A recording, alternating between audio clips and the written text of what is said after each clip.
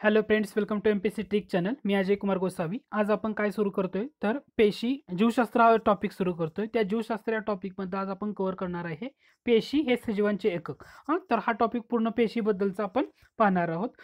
या लेसनला सुरुवात करण्यापूर्वी तुम्ही जर माझ्या चॅनलला सबस्क्राईब केलं नसेल तर नक्की सबस्क्राईब करा आणि सबस्क्राईब केल्यानंतर समोरच्या बेल आयकनवर क्लिक करा.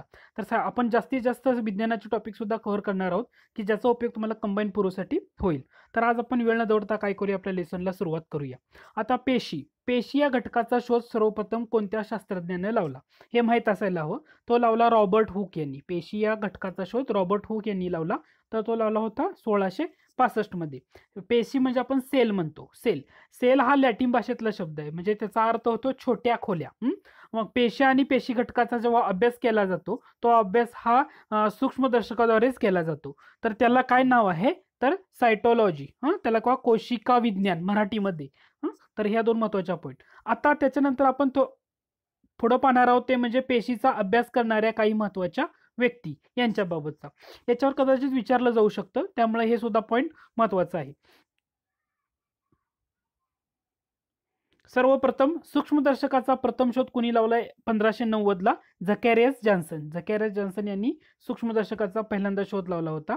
एका बुचातील मृत पेशीचा शोध पहिल्यांदा कोणी लावला तर रॉबर्ट हुक. म्हणजे पेशी या संज्ञा कोणी दिली तर रॉबर्ट हुकनच दिली आणि मृत पेशीचा शोध सुद्धा रॉबर्ट हुकनच लावला 1665 मध्ये. त्याच्यानंतर ल्युवेनहोक हा सायंटिस्ट आला. ल्युवेनहोक या सायंटिस्टनं काय केलेलं आहे तर जे जीवाणू, शुक्राणू किंवा आदिजीव यांच्यातल्या जिवंत पेशीचं सर्वात प्रथम निरीक्षण, हे लक्षात घ्या. जिवंत पेशीचं सर्वात प्रथम निरीक्षण कोणी केलं तर ल्युवेनहोकने केलं. म्हणजे झकॅरियस जॉन्सन सूक्ष्मदर्शक शोध, रॉबर्ट हुक पेशी संज्ञा दिली आणि मृत पेशींचा शोध, ल्युवेनहोकनं जिवंत पेशीचं सर्वात प्रथम निरीक्षण केलं होतं. त्याच्यानंतर पुढचा महत्वाचा पॉईंट येतो तो म्हणजे रॉबर्ट ब्राऊन यांनी पेशीतील केंद्रकाचं अस्तित्व दाखवलं होतं पहिल्यांदा आणि ते त्यांनी दाखवलं 1831 मध्ये.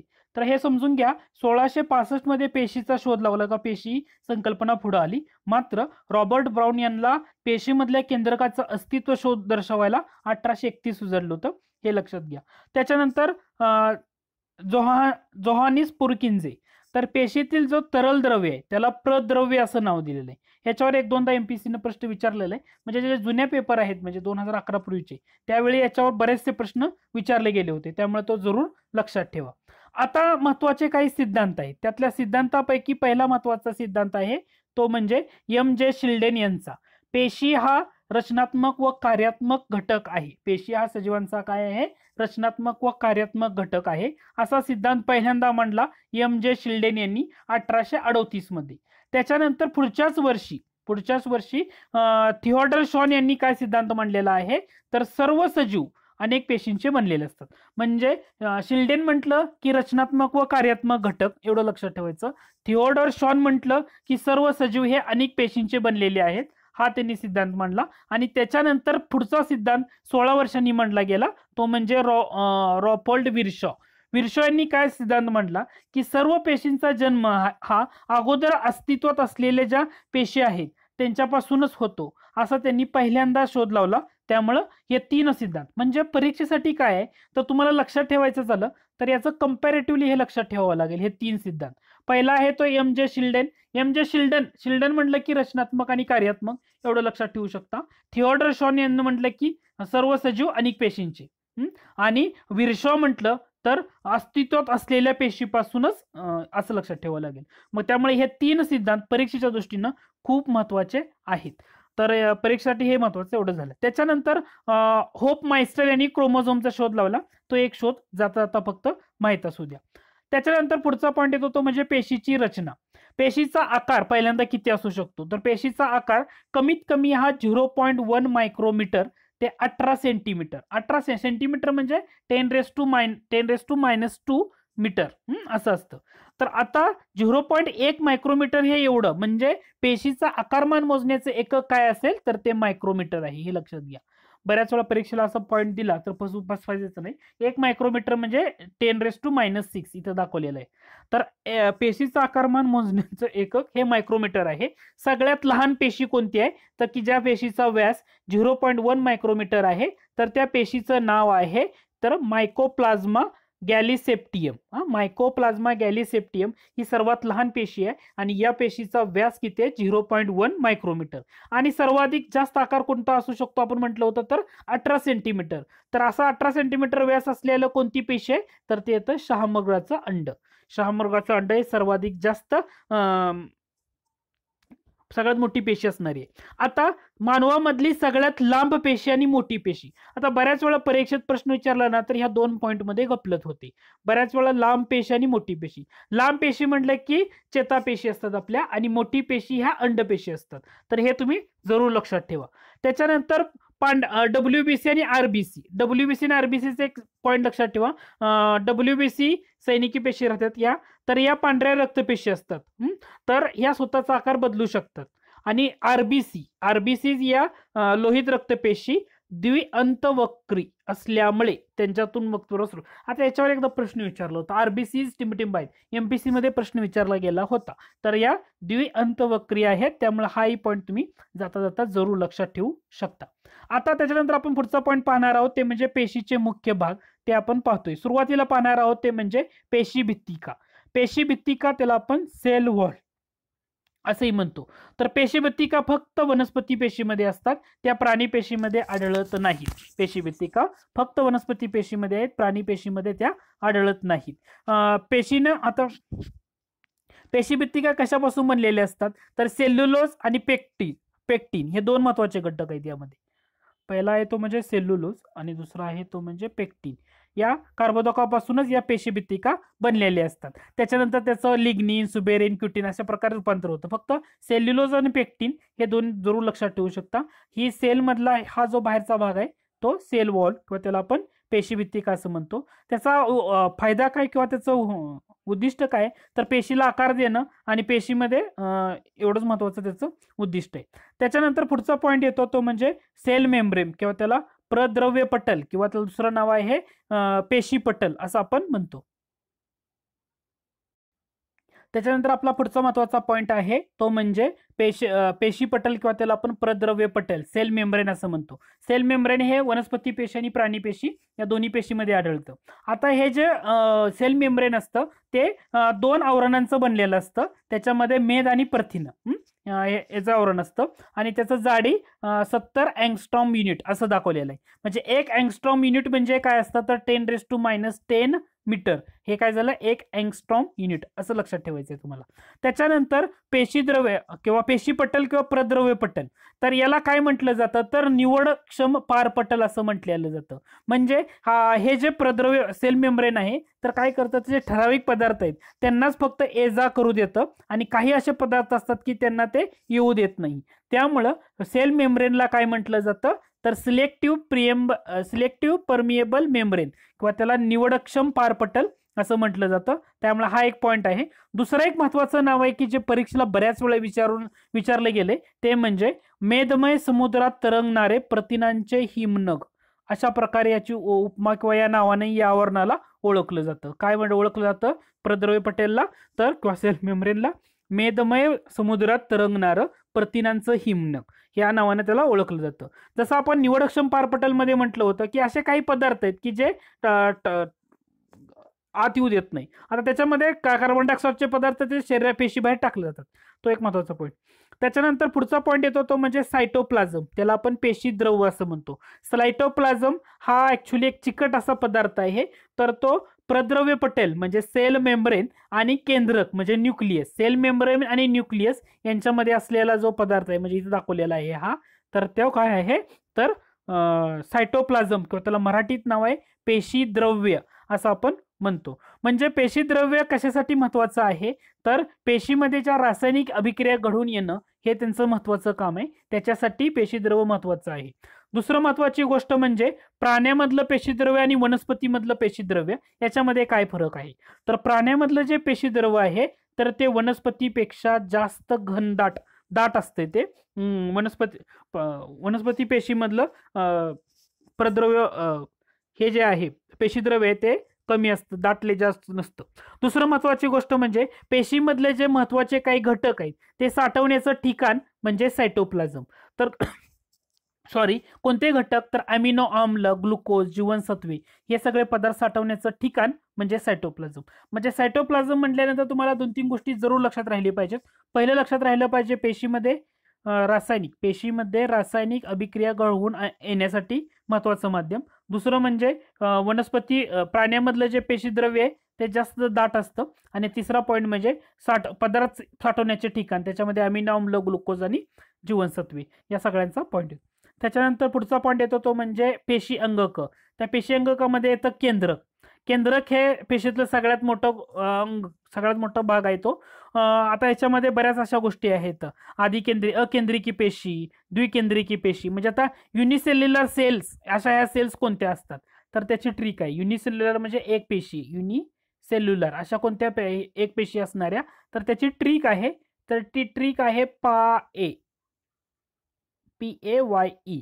आता यातलं पी म्हणजे पॅरामेशियम, ए म्हणजे अमिबा, वाय म्हणजे इस्ट आणि ई म्हणजे युग्लिना. पाए अशी ट्रिक आहे. काय ट्रिक आहे? PAYE अशी ट्रिक आहे. तर पी म्हणजे पॅरामेशियम, ए म्हणजे अमिबा, वाय म्हणजे इस्ट, ई म्हणजे युग्लिना. हे युनिसेल्युलर पेशी म्हणजे एक पेशी सजीव असणारे, तर ते एक तुम्ही जाता जरूर लक्षात ठेवू शकता. त्याच्यानंतर ह्यामध्ये एवढंच महत्वाचं आहे. त्यानंतर द्विकेंद्रिकी पेशी असणारे एक उदाहरण द्या म्हटलं तर त्याचं उत्तर आहे पॅरामेशियम. द्विकेंद्रिकी की ज्या पेशीमध्ये 2 केंद्रक आहेत तर तो पॅरामेशियम. बहुकेंद्रिकीमध्ये मानवातले बट्टाकी स्नायू येतात, म्युकर, रायझोपस, ह्याचे बरीच उदाहरणं आपल्याला पाहायला मिळतात. आता पुढचा पॉइंट आहे तो म्हणजे रायबोझोम म्हणजे काय तर तो केंद्रकाच्या बाहेरील आवरण असतं, त्याला रायबोझोम म्हटलं जातं. याचा शोध कोणी लावला तर शोध लावलाय पॅलेडे यांनी. कोणी लावलाय? पॅलेडे यांनी याचा शोध लावलेला आहे. त्यानंतर रायबोझोम यांना दुसरं काय म्हटलं जातं तर प्रथिनांचा कारखाना. रायबोझोमला काय म्हटलं जातं? प्रथिनांचा कारखाना. त्याच्यानंतर पुढचा पॉइंट येतो तो म्हणजे आंतरद्रव्य जलिका. आंतरद्रव्य जलिका तर हे पेशीच्या आतमध्ये जे विविध पदार्थाचं वहन करायचंय त्यासाठी असणारे जे अंगक आहे त्याला आंतरद्रव्य जलिका नावातच आहे ते, त्यामुळे हा सिंपलचा पॉइंट आहे. त्याच्यामध्ये 2 प्रकार असतात. एक खडबडीत असतं, म्हणजे ज्याच्या पृष्ठभागावर काही कण असतील तर त्याला खडबडीत आंतरद्रव्य जलिका असं म्हटलं जातं. तर हे सिंपलचं आहे. त्याच्यानंतर पुढचा पॉइंट येतो तो म्हणजे गॉल्गी काय किंवा गॉल्गी काय. गॉल्गी काय याचं पहिल्यांदा वर्णन कोणी केलं तर कॅमिलो गॉल्गी. त्यांना नोबेल पण मिळाले 1906 मध्ये. कॅमिलो गॉल्गी यांनी प्रथम याचं वर्णन केलं, म्हणून त्यांच्या नावाच्या स्मरणार्थच ते गॉल्गी काय असं नाव दिले गेलेलं आहे. हा सुद्धा पेशींचा रासायनिक कारखानाच म्हटलं जातं. याच्यामध्ये ना गॉल्गी काय मध्ये वेगवेगळे कोश असतात, तर ते असे किती कोशांचं बनलेलं आहे गॉल्गी काय तर ते 5 ते 8 कोशांचं बनलेलं आहे. आणि त्या कोशामध्ये वेगवेगळे विकर आढळतात, एन्झाईम्स त्याच्यामध्ये तुम्हाला पाहायला मिळतात. गॉल्गी काय हे पेशीचं एक सिक्रेटरी ऑर्गन आहे, म्हणजे त्याला एक स्रावी अंग आपण असं म्हणू शकतो. आता गॉल्गी कायचं काम काय असतं तर एखादं विकर असेल किंवा मेद याचं ना एखाद्या अपेक्षित ठिकाणी त्याचं वहन करणं हे त्यांचं एक महत्वाचं कार्य आहे. त्याच्यामध्ये ते बरेच मॉडिफाय असे बरेच पॉईंट आहेत त्याच्यामध्ये. तर तुम्हाला एवढंच फक्त लक्षात ठेवायचं आहे, गॉल्गी काय हे स्रावी अंगक आहे आणि अपेक्षित ठिकाणी विकर आणि मेद यांचं वहन करायचंय. एवढं जरी लक्षात ठेवलं तरी मोर दॅन इनफ आहे. त्याच्यानंतर पुढचा पॉईंट येतो तो म्हणजे लायसोसोम्स किंवा त्याला लयकारिका असंही म्हटलं जातं. लयकारिका सस्तन प्राण्यातील आयब्रेसिस मध्ये नसतात या लयकारिका, हे लक्षात ठेवा. वनस्पती पेशीमध्ये यांचं प्रमाण कमी असतं. लयकारिकेला सगळ्यात सोप्या भाषेत सांगायचं झालं तर टाकाऊ पदार्थाची विल्हेवाट लावणारी संस्था म्हणून लयकारिका यांचं वर्णन केलं जातं. दुसरं एक वर्णन केलं जातं ते म्हणजे उद्ध्वस्त करणारे पथक असं लयकारिकाचं वर्णन केलं जातं.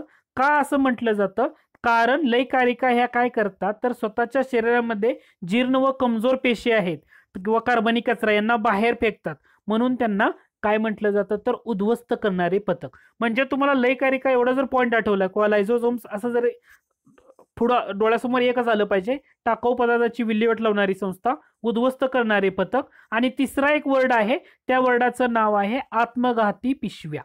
म्हणजे आत्मघाती पिशव्या, उद्ध्वस्त करणारं पथक आणि टाकाऊ पदार्थांची विल्हेवाट लावणारी संस्था, असे एवढे 3 पॉईंट ऍटलिस्ट तुम्हाला लयकारिका हा शब्द डोळ्यासमोर आल्या जरूर लक्षात राहणं गरजेचं आहे. आता लयकारिका काय करते, जेव्हा आपण उपासमारीच्या काळामध्ये जे लयकारिका जे पेशीमध्ये साठवलेलं प्रथिन आणि मेद असतं ना त्याचं पचन करते, त्यामुळे हा एक पॉईंट महत्वाचा आहे. त्याच्यानंतर पुढचा पॉईंट येतो तो म्हणजे मायटोकॉन्ड्रिया. मायटोकॉन्ड्रिया तंतुकणिका. पेशींचा आता ह्याच्यामध्ये पॉवर हाऊस ऑफ सेल, पेशीचं ऊर्जागर असंही त्याला म्हटलं जातं. तर मायटोकॉन्ड्रिका हे दुहेरी आवरणाने बनलेलं असतं. त्याचं जे दोन आवरण, त्यातलं बाह्य आवरण जे असतं ना ते छिद्रमय असून आतील आवरण हे घड्यांचं असतं, घड्या पडलेल्या. आता इथे मी दाखवलेलं आहे, तुम्ही ह्याच्यामध्ये पाहू शकता. दुसरं महत्वाचं गोष्ट म्हणजे एका पेशीमध्ये किती तंतुकणिका असू शकतात साधारणपणे. तर ह्याच्यातलं हे फॅक्ट आहे, ह्या फॅक्ट सुद्धा तुम्हाला माहित असणं गरजेचं आहे. एका पेशीमध्ये 50 ते 5000 एवढ्या तंतुकणिका असू शकतात. दुसरं महत्वाचं गोष्ट म्हणजे प्राणी पेशी आणि वनस्पती पेशी यांच्यातलं कंपॅरिझन. प्राणी पेशीमध्ये तंतुकणिका हे वनस्पती पेशीपेक्षा काय असतात तर जास्त असतात. मग आता या मायटोकॉन्ड्रिया म्हटल्यानंतर तुम्हाला पॉवर हाऊस ऑफ सेल हे तुम्हाला डोळे झाकून माहीत असायला हवं, कारण पेशींचं ऊर्जागर असे याला मायटोकॉन्ड्रियाला म्हटलं जातं. आता स्वतःचं प्रथिन तयार करणे म्हणजे मायटोकॉन्ड्रिया बाबत एवढं जरी लक्षात ठेवलं तरी मोर दॅन इनफ आहे. त्याच्यानंतर पुढचा पॉईंट येतो तो म्हणजे प्लास्टिस किंवा त्याला लवके असं म्हणतो. आता या लवकामध्ये काय असतं, दोन प्रकार महत्वाचे, एक वर्णलवके आणि अवर्णलवके. म्हणजे क्रोमोप्लास्ट आणि ल्युकोप्लास्ट. आता बऱ्याच जणांना कसं होतं माहितीये का, मराठीत न करता इंग्लिशमधून केल्यानंतर फायदा होतो. नाव क्रोमोप्लास्ट वर्णलवके म्हणजे हरित लवके आपण म्हणतो, ल्युकोप्लास्ट अवर्णलवके. मग आता हरित लवक्यामध्ये जर तुम्ही पाहिलं तर महत्वाचं कॅरोटीन, हरितद्रव्य हिरवा रंग येतो, कॅरोटीन केशरी रंग, झॅन्थोफिल पिवळा रंग, अँथोसायनिन जांभळा किंवा निळा रंग आणि बिटालिन्स गडद गुलाबी किंवा बीट. आता याच्यामध्ये तुम्हाला ना हे दोन लक्षात ठेवायचे. कुठलं लक्षात ठेवायचं आहे, कॅरोटीन आणि झॅन्थोफिल. कॅरोटीन कुठला रंग येतो तर केशरी आणि झॅन्थोफिल म्हटलं की पिवळा. एवढं तुम्हाला ऍटलिस्ट लक्षात ठेवायचंय, खालच्या दोन नाही लक्षात राहिले तरी चालेल. त्याच्यानंतर पुढचा पॉईंट येतो तो म्हणजे रिक्तिका, त्याला आपण व्हॅक्युल्स असं म्हणतो. आता प्राणी पेशी आणि वनस्पती पेशींचं कंपॅरिझन केलं तर प्राणी पेशीमध्ये ह्या व्हॅक्युल्स ह्या काय असतात तुलनेनं कमी आकाराच्या असतात. कशा असतात, तुलनेनं कमी आकाराच्या असतात. वनस्पतीमध्ये ते जास्त असतात. दुसरे कंपॅरिझन असं होतं की वनस्पतीमध्ये ना या ज्या व्हॅक्युल्स आहेत किंवा रिक्तिका आहेत या कायम स्वरूपी असतात, प्राण्यामध्ये त्या मात्र तात्पुरत्या स्वरूपात असतात, हे लक्षात घ्या. दुसरं महत्वाचं गोष्ट म्हणजे या रिक्तिकांना आकार असतो का, तर या रिक्तिकांना आकार नसतो. म्हणजे या रिक्तिका गरजेनुसार आपली रचना बदलत असतात, त्यामुळे या रिक्तिकांना ठराविक असा आकार नसतो. हा पण महत्वाचा आहे. आता यांचं महत्वाचं कार्य काय, त्या कार्यामध्ये सगळ्यात महत्वाचं कार्य आहे ते म्हणजे ऑस्मोटिक प्रेशर कंट्रोल करणं. म्हणजे पेशीचा परासनीय दाब किंवा त्याला पेशीचा ऑस्मोटिक प्रेशर आहे ना तो कंट्रोल करणं, हे सगळ्यात महत्वाचं काम ह्या रिक्तिकांचं आहे, व्हॅक्युल्स आहे. त्याचबरोबर मग राहिलेले इतर कामामध्ये त्यांचं पेशीमधले स्थायू व द्रव पदार्थांची साठवणूक करणे ह्या वगैरे त्यामध्ये येतं. परंतु सगळ्यात महत्वाचं काय असेल तर पेशीमधलं ऑस्मोटिक प्रेशर कंट्रोलमध्ये आणणं हे रिक्तिकांचं सगळ्यात महत्वाचं कार्य आहे. आता पेशीमध्ये दोन पॉईंट जातात, आपण दोन पाहणार आहोत, दृश्य केंद्रिकी पेशी आणि अधिकेंद्रिकी पेशी. दृश्य केंद्रिकी पेशीमध्ये काय येतं तर माणूस पेशींचा आकार हा किती असतो तर 5 ते 100 मायक्रोमीटर. अधिकेंद्रिकी म्हटलं की जीवाणू, तो आकार 1 ते 10 मायक्रोमीटर एवढा असतो. तर एवढा ह्या लेसन मध्ये आपण एवढंच कव्हर केलेलं आहे. आय होप की लेसन तुम्हाला आवडलं असेल. जर आवडलं तर जरूर लाईक करा. आपण विज्ञानाचे बरेचसे टॉपिक जे बायोलॉजीच्या संदर्भातले डिटेलमध्ये अजून पुढे घेणार आहोत. हा पहिला टॉपिक होता म्हणून आपण